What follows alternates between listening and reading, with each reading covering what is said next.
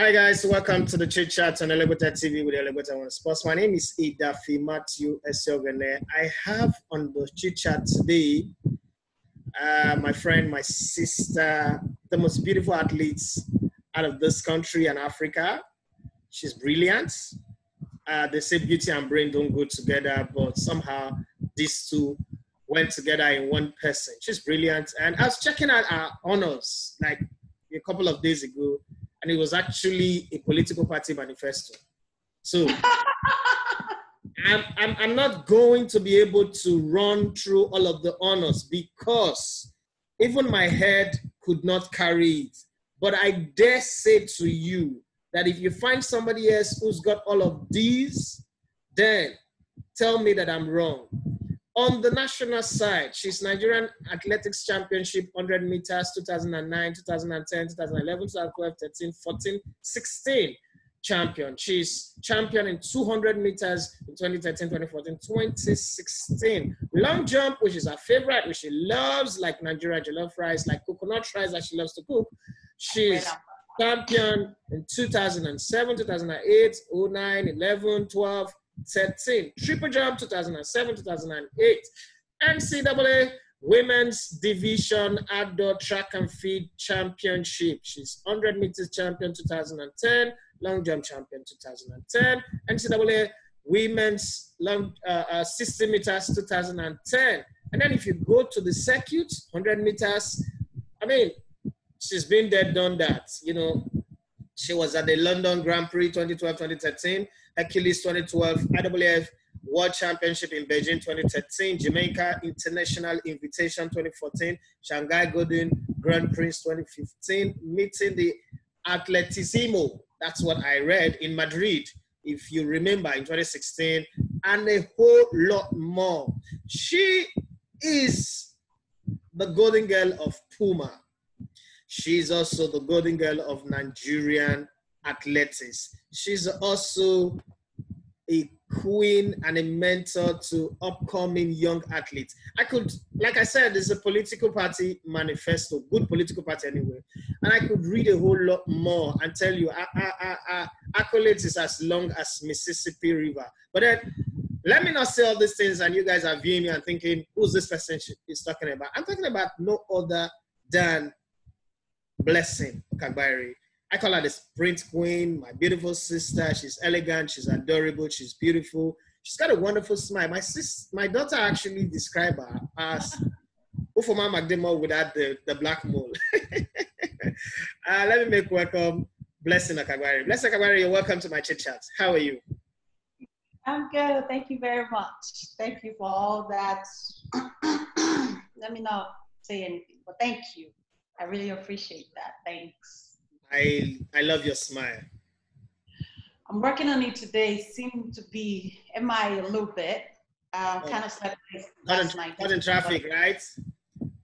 It works. Semester is rounding up, so I'm trying to make sure I get everything on point. So I have to stay up to complete a lot. I would bet, I can bet anything that you will get through schoolwork like cupcake, you know.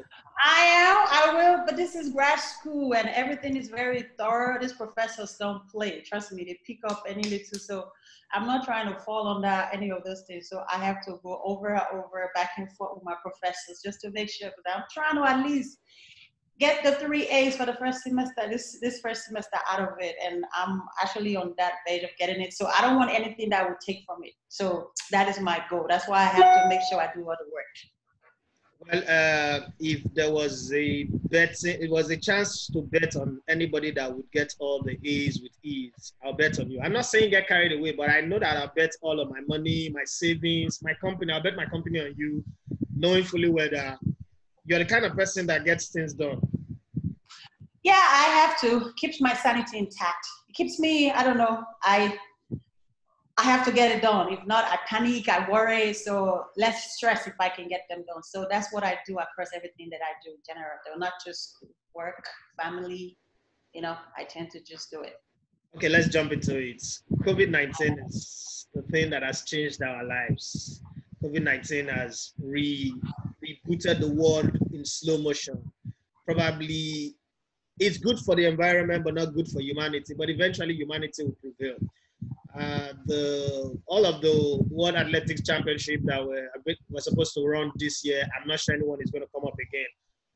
The Olympics in Tokyo is gone, just like it happened in the Second World War. It's gone again. There is nothing here. How has this COVID-19 whole mess affected Blessing Okagbare? Well, as a full-time professional athlete, it took and is still taking a huge toll on my career in general. Track and field is what I know more. I mean, I know other things, but that's what I basically actually focus on, especially because the way my season is run is you prepare, you get ready, and you focus on it. So it's been the goal the whole year. And when the pandemic, this whole thing started, it was, at first it was like a shock that, okay, what is happening? Why does it have to be this year? You know, just because there was a lot going on, a lot of things I had to change, I had to do away. And I was just, you know, I have, for the first time, I think I have me not having so much to put up with. It's just, the other things, but there's more blessing that she can focus on herself. She can take care of herself for the first time in so many years. And I was just looking forward to 2020. Not, maybe it might not be perfect, but it's a good start from where I'm coming from. So when it started, at first it was like, okay, this can't be happening. And I know for like a whole complete 1 week, I kind of shut down. I just shut down. I wasn't talking. I didn't even talk to my coach, you know, because the man was like, are you okay? Because he knows me. Are you okay? I was like, I don't know. I'm not, you know. And there was a day, I know he called me and he said, when he found out they postponed the Olympics, and he called me and he said, you don't cry. That's somebody that knows me. And I was like, something like that. He said, you know what? I give you a pass to get a drink. If you can drink the whole bottle of the wine, drink it. So we kind of laughed about it. But the thing is, it took a toll on me because there was so much, when it comes to sport at a certain level, there's a lot of investments that go in. So at first, all that investment, trust me, is like out of the window.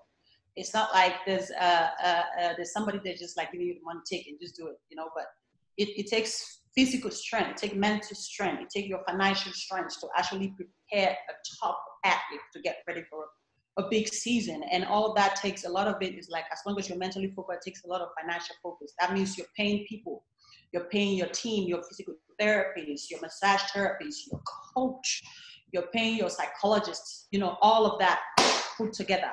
And then nobody refunding you money at all. So they're working, you're working. So all that went away. And the only thing that I was able to pick for me was, Blessing, this thing is bigger than you. Sure. You know, it is bigger than you, and it is not about you at the moment. It is not about you. So I thought about it, I processed it, and I was like, okay, let's pick up from where we left off.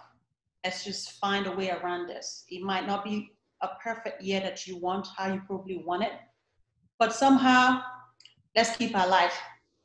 Let's make sure we have life to actually fight for another year. We don't want to misuse whatever opportunity we have at the moment. So I have to make sure my priority at that point, if I can't compete, I can't do all of this. I have to stay safe. I have to stay healthy. So that was just, it took a toll on me, but I came out of it. And I think the coming out of it was like, it just helped me build my mental state around the whole thing going on. And that's what has been actually holding me right now and working for me. Okay, you said like preempted my head already when you talked about paying coaches, paying masseurs, paying physiotherapists and everybody.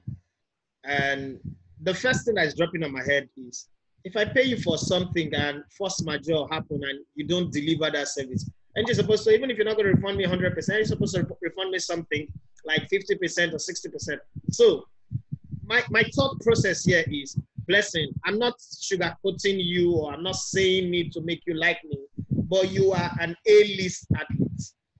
And you know how this thing we say in pidgin English, soup is sweet, now better money killer. True. So nobody wakes up. I can't wake up tomorrow and say, tomorrow morning I have faith, I read the Bible, shikaba. Or what's that what they say now? In Daboski, you are not Don't walk like that from where I come from. What I do. It's never going to happen. So it means that this soup was sweet, will be A-list athlete. It costs a whole lot of money to put it together. And every time you hear people, I mean, I've had people call me, you are close to Blessing Okagbare, help me talk to her so that my child can be like her. And you know, I get that kind of messages and calls a lot. Oh, you're close to Alibaba. What can we do so that I can have a child mentored by? So I said, look, these things are expensive. They are not cheap. So for an A-list athlete like Blessing Okagbare, what does it cost to put your entire year in program? Like compress your entire year into a number, like 100 naira, 1 million naira, 1 billion naira. What does it cost? Or dollars, sorry, you spend dollars. Yeah, I do spend dollars and euros sometimes when necessary. But so I can't give you an accurate figure, but it depends on how you're preparing that year. So let's look at the past, like the last couple of years I've been dealing with injuries. Yeah. And most of the time I do most of my treatment. I go to Sweden, Germany, and London. Okay. So when I'm in London, I stay in Brunel University. You know, there's a little hotel there, and I stay. So I stay there because there's track, there's, you know, everything that I need, the gym, everything is right there. And I have a therapist that come give me treatment every day. There, that's separate. So that one charges me 150, I think 100 pounds per hour. That's 100 pounds per hour. This is not in America at the moment, too. That's 100 pounds per hour. And so most of the time, if we don't do treatment, maybe 2.5 hours, 2 hour plus, like that, minimum of 2 hours. That's like every day, or at least 3 or 4 times a week, give or take. That's there. And when I go to Germany, I get to see Dr. Müller with her. He's there. He's a great doctor. And I do a certain kind of treatment. So when we go there, we do like an MRI to check what's going on, especially because I was having like the disc on my back. So it's affecting my sciatic nerve. So it's a certain kind of injury that most times it's not an injury that can be fixed like this. So that's why when I go to London, I have a therapist that works on me every day. Certain things has to be put in place. If not, my training will be like, even when I go to compete, it doesn't work. But when I sit on the plane for so long and I get off the plane, I need a certain kind of adjustment to get me off. If not, that competition is going to be hell. It's just how it works. So it's not a kind of injury that you just put injection and it heals. No. So I got to know Dr. Müller work for to like give or take to do certain kind of treatment. And when I do the treatment for like 3-4 days, I'm not spending money, maybe almost 3,000 to 4,000 euros living there. Yeah, and excluding hotel accommodation. And that's it. Then there's a guy that does my needling treatment. So I'm very muscular. If you've been around, very, very muscular. Hold on. Talk about needle treatment. Is it that one that you sent me a picture of about 7,000 needles on your body? But he ain't 7,000 needles. It wasn't up to 7,000. Stop over. Maybe my eyes are deceiving me because I was scared. Like, looked like something from a horror movie. Like they were like 7,000 needles. I thought you were a mutant. No, but and they hurt. It's no joke. Know. Every time I finish, I get fever coming out of that. So it's crazy. But that's because I'm very muscular, and there's certain kind of treatment that don't work on me. So they have to go through, the guy would call me muscles of muscles. So they have to go through a certain muscle to get to where they want to go. So that needle treatment is one of the treatment that actually works so well for me. So there's a guy in Sweden that really does it well. Thank goodness, I have a guy here close to me in Lubbock that does it too. So he goes through, I go to Sweden. He's in Uppsala. I go there to see him and does that kind of treatment. So these are 3 different people. So for like years, I was battling with certain injuries. Honestly, I don't even know how much a year that cost me. So, but let's look at a normal, healthy professional blessing a year. So at least three times a week, I get treatment, massage and all that deep tissue therapy. And the guy here charges me $100 per hour. So most time I would do an hour or an hour, 30 minutes, give or take. So that's like, 150 if I'm not spending that day. So, but at least I try to get 3 times a week treatment. So, but because of the bulging disc that I had, which is not an injury that just go away on its own, I get to get adjustment twice from a chiropractor, different from whoever I get treatment from every day. You understand? So 3 times a week. A day, at least I spend $150 with this guy. 3 times a week, so at least that's $450 with him. The other guy, the guy that does my chiropractor. Hold on, I have to multiply that by 52 weeks of the year. We don't do like a whole year. So that's $450 per week. You understand? And so I go to see my chiropractor. So I get to see my chiropractor at least twice a week. So I see the chiropractor and I get on a traction machine. There's a traction machine. That traction machine actually adjusts my back, stretch, release it, make sure. Because the disc is kind of out. I know when I got my bulging disc, it was like 8 millimeters out, which is like kind of a lot. So they have to make sure they're doing those kind of adjustments to make sure that disc kind of try to come back in a little because it's slipping out. That's what it does. So the guy will charge you, even if you stay there for 10 minutes. Malamo has collected $100. There's no negotiation. They're not the. So at least I see him twice a week. I get on the traction machine and I get adjustment with him. That's chiropractor. That's what they do. Even if they put you for 30 seconds to adjust you, they have collected their money. That's just how it works with them. So that's say with them $100. So a week with just these 2 people, I will spend, that's $450 plus $100. That's $550 a week. Okay, so now, sorry to say it, but so you go through all of these. That's the people I see here. Yeah. No, but I travel out of town. I Yeah. do travel out of town because a certain treatment I need. There's a guy in LA that does, he travels with me when I go to competition, and the other guy in London. So those, they charge you differently. So it depends on who you're seeing. The prices go, it varies. That's how it works. So we're not counting food. No. We're not counting the coaching fee. The coaching fee that you pay. Those people, they don't return money back to you. So it does take a lot to build it. Yeah. So, because I'm trying to compare this and contrast with like football where everything is done for you. You don't even pay the federation. So like that. And with these people, when I choose to travel with a massage therapy and a physiotherapist, I pay for their flight ticket, I pay for their hotel accommodation, and I still pay them. So I'm just giving you me being a lover for a week. If I get minimal treatment, this is at least on just those 2 people. I'm spending anything on what I'm doing. If I'm going longer, it takes more money, shorter time, So $550 on just 2 people, just doing basic treatment. If I want a different center, I go out of town. I have to go out of town, which costs you travel, all of that stuff. And most of the people you travel with, they tell you we're leaving our office, so you have to pay us a certain amount of money because that's how it works.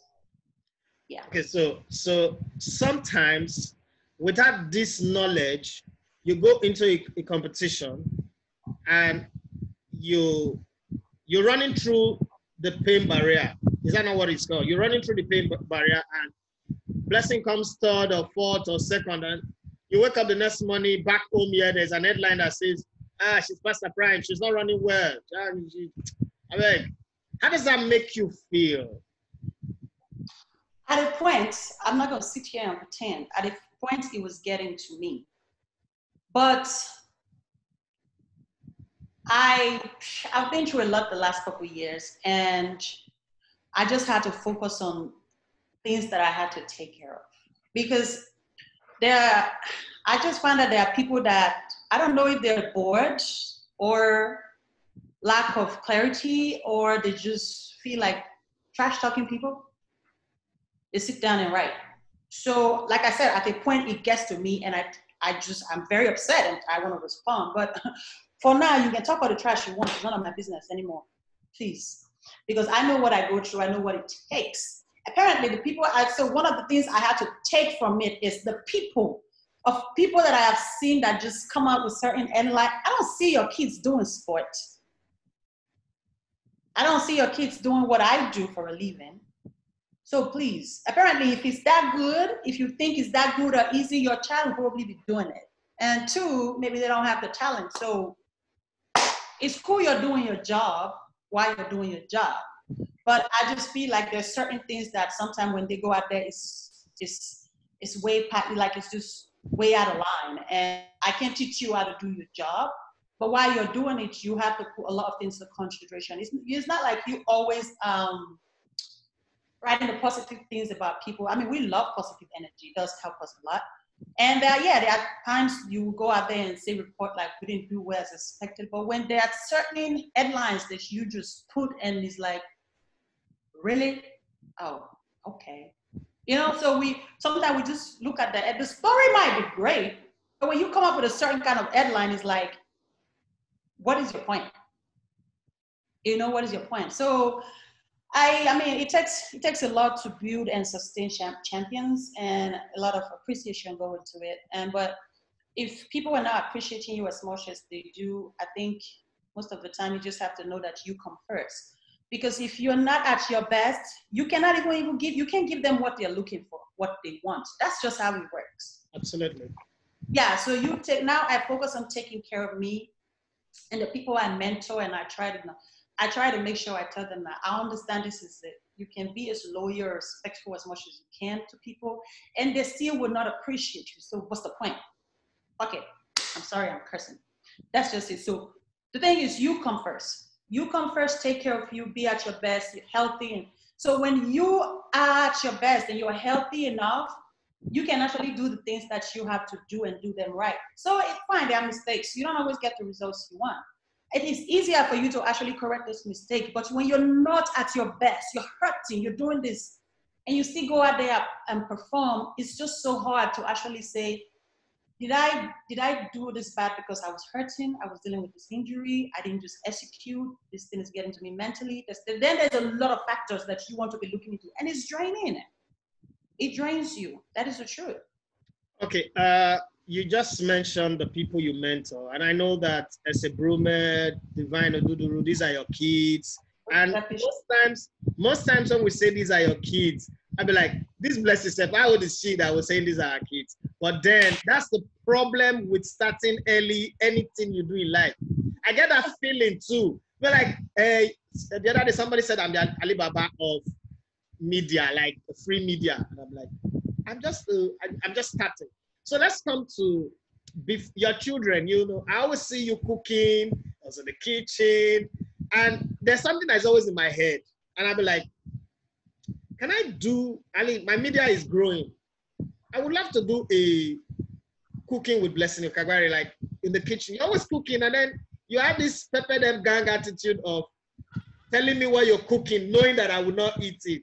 It's wickedness, actually. I'm telling you. But is there ever going to come a time where you do a reality show that is centered around cooking? Yes. I probably will. The thing is, there's a lot that come around. For me, there's a lot that comes with cooking. It's an hobby for me when I do it. Because you love cooking, Blessing. You cook. You can cook for Africa. I tell you, sometimes I go stand for kitchen. I'm not a believer in I stand from morning to evening. That's the out and track. Me just standing and training and doing all that. That's another place I am, and I just be myself, and I even forget that I'm standing that long just doing something, you know. But I know my son will tell me, sometimes I will harass the vine. I say, every time you come and carry food, you cannot even say, maybe you cook something, God give me. And I said, man, I can't cook your kind of food. I don't understand how you do it. So I told him, and I said, well, first of all, you have to have patience. I don't know if everybody knows, a lot of people know this. There's something that comes with patience when you cook. Yeah. There's food you cannot cook in a hurry. It's like frying plantain. You put that plantain in the fire, you just turn up the heat so high, that thing will just burn and will not cook. I know from cooking anything fried, when they're not well cooked, it's hard for you to digest it when you cook it, when you eat it. It's very hard to digest food that are fried and they are not well cooked. It's hard for you to digest it. So if I want to fry plantain, I take my time. I put the heat to a certain level and I make sure I'm there because I don't want it burnt. I want it to cook to a certain way, in a certain way. So it takes patience for me. In general, you have to, there are certain food you apply, you take more time to cook than the other. So that's the same thing when I cook in the kitchen, there are different foods. So that's the same thing with life. There are different stages in life. That there are some you pay more attention to than the other. There are some that actually taste better than the other. And there are some situations that you come off better than others. Life in general. So I cook as an hobby. It's an hobby for me. Show-wise, I'm working on it. I might do it. You know, just because it's not about just cooking the food. It's just a lot of things that go into cooking that I apply to my life while I'm actually in the kitchen doing it. Guys, did you see the whole beauty that came with a description of food, the way she was kind of caressing the whole idea of frying plantain? I wasn't caressing! Caressing it and making it look like, God bless it. I'm hungry now. I need food. I need food. And you know, the amazing thing about you and cooking and all that is sports people are not supposed to be foodie. But then it doesn't affect you. How do you manage to stay disciplined? Because if I stay in the kitchen for that, I like to cook. But I tell my wife that if I stay too long in the kitchen, I might well blow up and there's going to be a problem. How do you manage to stay disciplined and still cook that much for all the people that you cook for?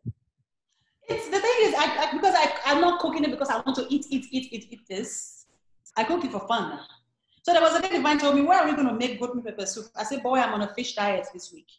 But that doesn't mean I did not cook goat meat pepper soup that week. That is my point. It takes a lot of discipline. Trust me, it's a lot of discipline to stay in the kitchen that long. There's some food I cook, I don't really test it. I just like, okay, this is it. And it comes out right. That's because I bake. Like sometimes I will sit down and bake like maybe 100 pieces of meat pie. I might even eat just 2 out of it for the whole meat pie. I'll just share it for the kids in college and school like that. You know, it takes a lot of discipline. So for me, it's not about I want to eat this. I cook this for fun because there are a lot of people I get to give this food to. I get feedback. Oh, it was nice. It was better than the last one and stuff like that. So I enjoy it. But for what I do, I'm very disciplined at what I do. I know what I have to eat and don't eat at a large quantity, more and stuff like that. So the discipline comes regardless of what you're doing. Even if you spend all the day, all the night in the kitchen, it doesn't mean you have to eat the whole thing that you cook. Even the people that I give the food to, I do it too. It's not like I'm over giving them to be shrugging this thing in or up and down. The ones that actually do track, I know they have to have portion control. You eat it, but you have to have portion control. I'm not giving you this food to eat it once, so split it. You know, eat little by little, not eating everything at the same time. It's discipline. I have to discipline myself, but I cook for fun and I enjoy it in general. All right. You're one athlete that, beside what you do, I mean, all of the drama of being an athlete, your wig falling off, all of those things, there's a part of you that really intrigues and amazes me. It's the fact that you are 100% excellent on the track and field, as well as in the classroom. As a matter of fact, your school inducted you. You're the first African, I think, to be inducted into that category of Hall of Famers. And you didn't see it coming, but it came. And then, I mean, at that stage, you're like, okay, you've done your best. But then you're still going to grad school now to do that. How does Blessing Okagbare manage to perfectly balance the scale of training? Because even in this COVID-19, I've seen videos of you training in an empty stadium. How do you manage balancing training? We're doing this interview now and you're still writing some papers, writing tests. I see that. How do you manage to balance the two and still live your life, take care of your children, cook for them? I keep saying your children. Somebody who's going to watch this video and say, bless it up, boy. I'm talking of Divine Oduduru and co, eaters of life. Oh, they are very selfish, oh. Those Divine, no best. But we'll talk sometime. How do you manage to balance all of this? Well, my priorities are always, I put my priorities first. And say I go to a grocery store, I make a list of what I want. I make a list of the things that I prioritize. And I want to be better. I want to learn. I want to be able to apply this knowledge, you know. So if I choose to I'm going to grad school, it's not because I want to just put it on my resume like I went to this college, I got my master's in this. I want to be able to apply it. And when I'm called up to actually do certain things, even if I become a governor today and somebody write me a speech, I should be able to read it and know where to put all that. I'm like, this ain't right, go fix it, you know? Knowledge is power, and I want to be able to apply it where I should be applying it, not places that they are not even like, when you do it, it's like, what are you doing? You get my point.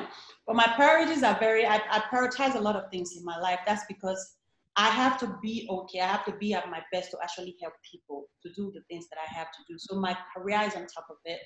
The people that I love, I make time for them. I care about them. And I prioritize a lot of certain things in my life that it's not about now, it's about the future for me. So priorities, I really set my priorities straight and I stick to them.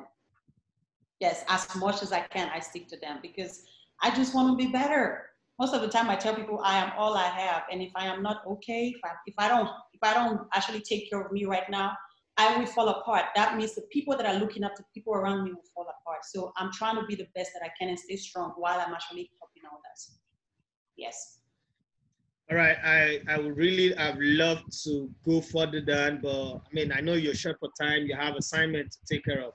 But before I let you go, can you take us through the journey of your best 5 moments since you got into this journey of becoming an athlete and the whole athletics journey, the best 5 moments and your 5 moments that you don't want to remember? The moments I don't want to remember. The moments I don't want to remember is where I don't actually get the things that I want. I don't get the things that I want. Every moment for me as an athlete, they are always memorable. But the greatest ones are just when I get on that podium.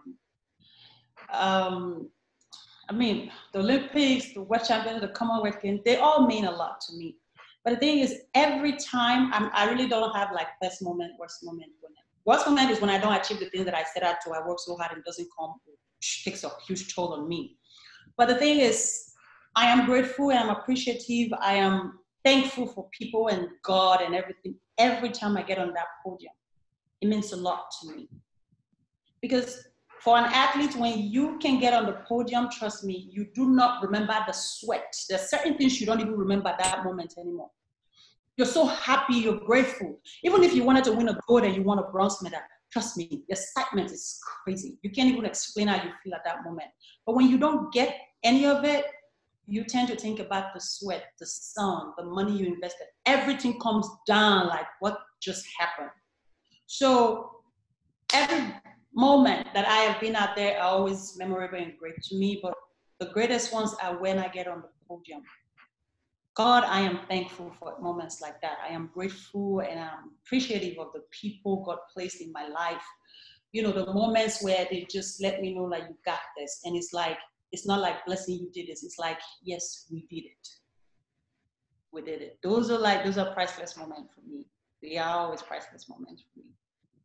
Thank you very much for sharing your precious moments with us. Thank you for sharing your time and your beautiful smile and gap tooth that you refuse to give my children. Really selfish gap tooth. God is watching you on NTA. And thank you for making food look like something walking on the wrong way in Paris or New York or London or Milan. Just to fry plantain is all that thing you did. Well, let me go and fry plantain and see if I can do it that way. Try it. The thing is, I don't know. It's just you go and fry it. Just put the plantain and just turn up the heat. The thing will burn before the other side goes. It's like blessing. I'm just saying. That's how I see it. Blessing. The one thing we both have in common is that we come from Niger Delta. We both have parents that can slap like Serena Williams said me. And the firstborn, so I know what it means to burn food or burn plantain. For what? That's money that they hustle hard. You go and burn plantain, you want that? So I understand, but it's just the way the description that you put to it, The I'm narrative. not saying people don't burn plantain. No. We have a tendency of doing that. I'm just saying, so there are people that will fry that plantain and it just now, it already just changed color and it's don't done. You understand? But you can actually find, if I get plantain, I've eaten plantain outside, and if I open that, if I just try to cut it, I know this thing is not cooked. It's raw inside, but it's brown outside. You get my point? They are fried food that when you know they are cooked. So I'm just saying, it's up to you how you want it. I'm going to enroll you in MasterChef anyways.